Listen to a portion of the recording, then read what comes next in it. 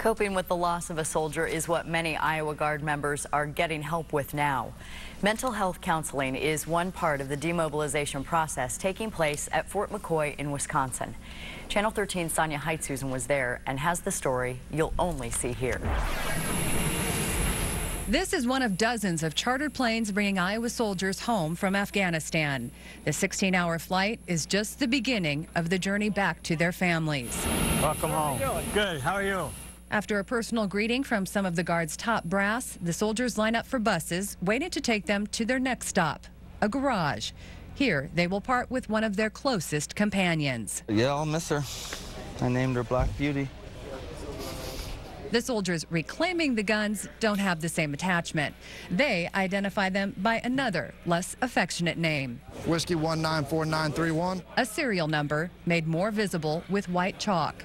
Soldiers pass it down the line and gently massage it into the metal. This is my second deployment. After my first one, I'd wake up in the middle of the night looking for my weapon. It would be like your wallet or your purse. When you leave the house, you know, most people feel empty without having their purse or their wallet. In another building, soldiers are gladly handing over their gear. Got the gray and the wet weather. This is the central issuing facility. Soldiers receive about 465 pounds of equipment when they're deployed.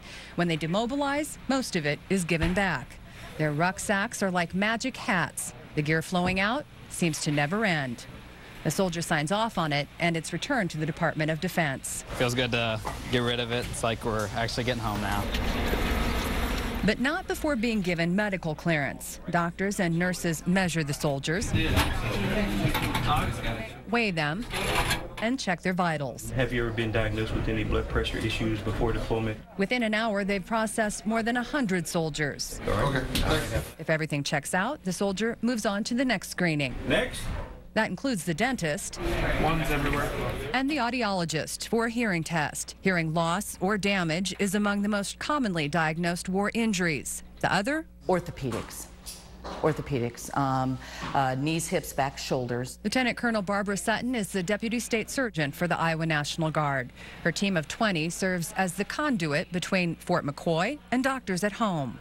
Once the soldiers go through the medical lanes, have their hearing checked, their eyes checked, their teeth checked, they have to have those medical records processed. So far, Lieutenant Colonel Sutton's team has processed about 1,280 records.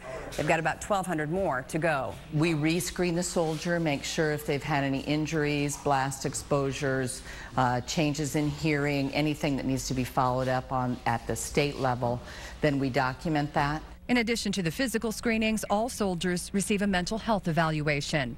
They must also attend briefings on how to identify post-traumatic stress disorder. If you get home, though, and you're having feelings of helplessness, hopelessness, or worthlessness, and you don't know where to go, one place that you can definitely go is to your local hospital, go to the emergency room. PTSD, behavioral health, that's no different than having a broken arm. We all need to ask for that assistance and help. Lieutenant Colonel Sutton says every soldier experiences post-traumatic stress while adjusting to civilian life. Post-traumatic stress disorder are then behaviors, the nightmares, the flashbacks, the hypervigilance that happen that interfere with life for more than 2 months. Every soldier demobilizing at Fort McCoy is screened for it, as well as depression, substance abuse, and traumatic brain injury. They will be rescreened 3 more times within a year of their demobilization. Okay.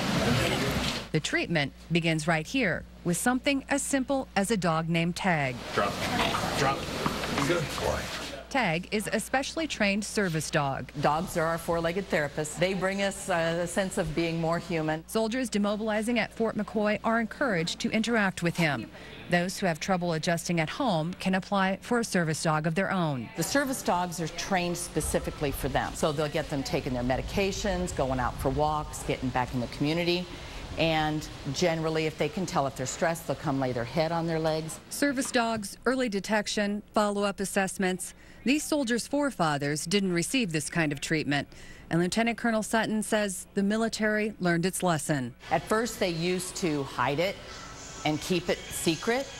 And now it's like, well, you can just plan on being stressed and abnormal for 6 months before you get back to your old self.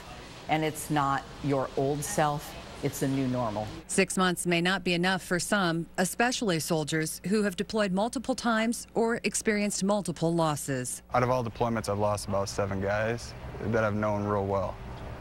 And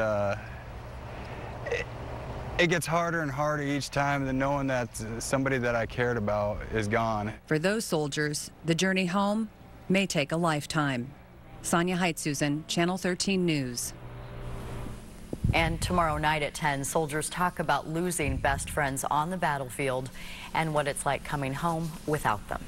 Important reports to help all of us understand more of the transition, which can be so difficult. And nobody does understand it until you see it, and you really can't lived it. until you've lived through that. Amazing.